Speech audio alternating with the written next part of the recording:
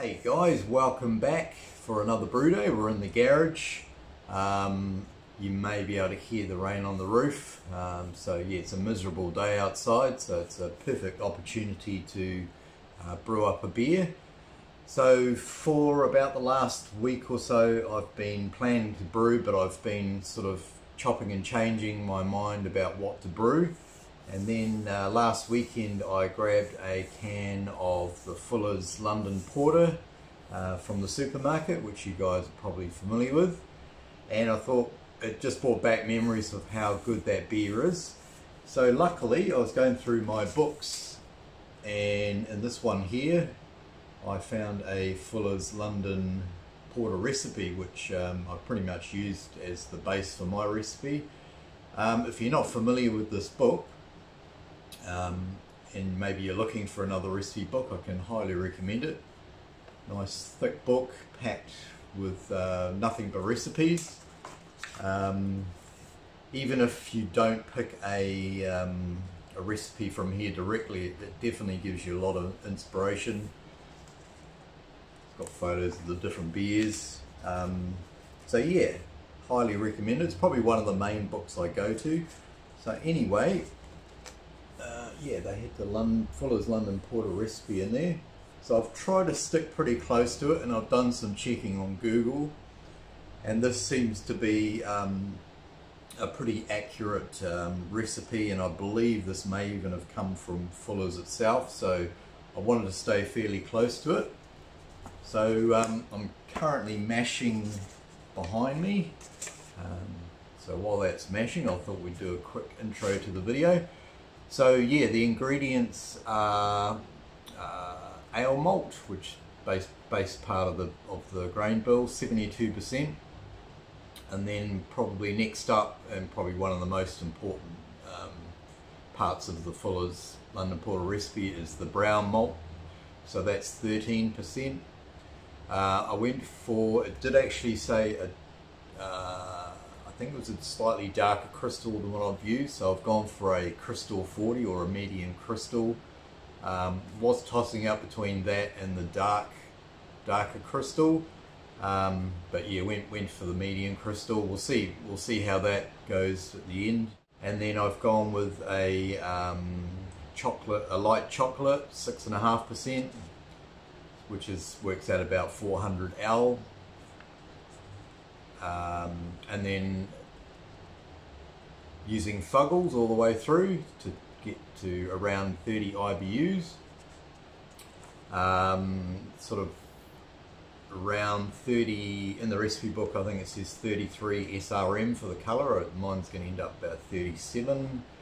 And I'm trying to go for the 5.4% ABV, which the beer, the commercial version, comes out at. So yeah, that's basically it. I'm mashing at 67 degrees behind me. I might just swing the camera around briefly. Yes, so I'm doing a 60-minute mash at 67 degrees. Looks like it's holding the temperature pretty well. Has been freezing cold here. We've got down to sort of about 3 degrees Celsius the last few days, but with the rain it's a little bit warmer today, so that's helping to keep that temp. So yeah, we'll finish the mash off, and then I'll just do my usual couple of clips of the other steps, and then we'll come back at the end with the old hydro sample, and we'll do a little bit of a wrap up. Cheers guys. Okay, so the mash is finished, and as you can see I've pulled the grain bag out, and I've just sparged with some about 75-76 degrees Celsius water just to get my pre-boil volume. So while we're coming up to the boil, we'll just let that grain bag there drain out. Also, I just want to do a quick shout out to Hauraki Homebrew. I've seen a few videos recently of people talking about how important it is to support your local homebrew shop, especially those ones that are, you know, your bricks and mortar homebrew shops where you can actually go in and talk to the owners and look at what they have to offer.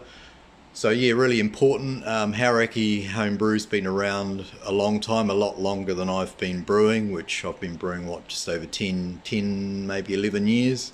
So yeah, they've been around a long time. Tiffany and Jason always really helpful.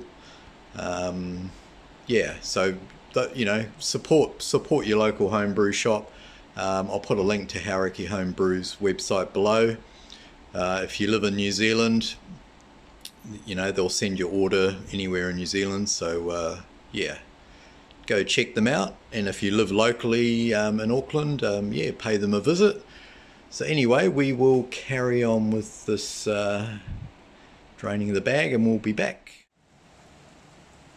Okay, so the boil is underway.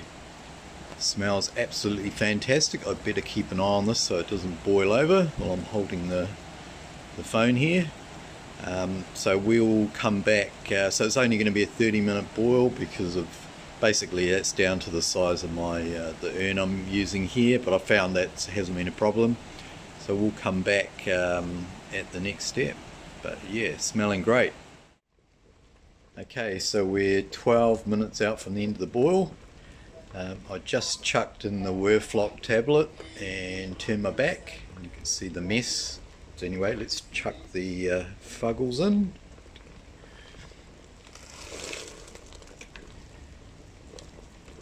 Be back shortly. Okay, so we've yeah, cleaned up the mess. So yeah, just a reminder not to turn your back on the boiler, especially when you add in Whirfloc. That does create like a lot of foam on top, and you, as you saw, you can get a bit of a boil over. And also when you throw in hops as well, that can do the same thing. So yeah, a bit of a PSA there, public service announcement. Don't turn your back on the boiler. But yeah, no harm done, so we will come back shortly.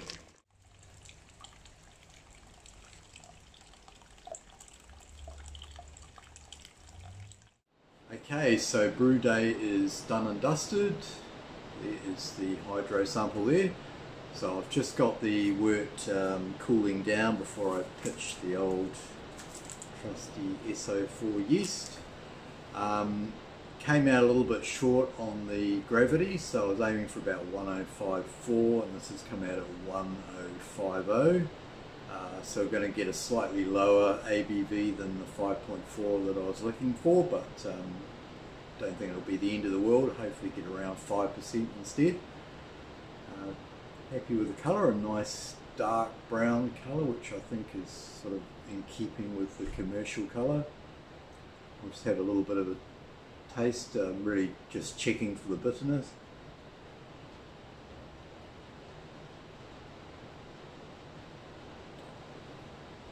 So aiming for around 30 IBUs, and I think it's pretty close to that mark, which is good. So yeah, that's pretty much me done and dusted. So in a couple of weeks I will do a tasting video, and what I thought I'd do is I'll buy a can of the commercial Fuller's London Porter and do a side-by-side. I haven't done a side-by-side for a while, and I thought it was probably a good chance to do that. Yeah, just check out how they stack up against each other and see what the differences are. So yeah, I'll do that in a couple of weeks' time if you're interested. Any questions, sing out, and I'll put the recipe description below in under the video, so check that out if you want to.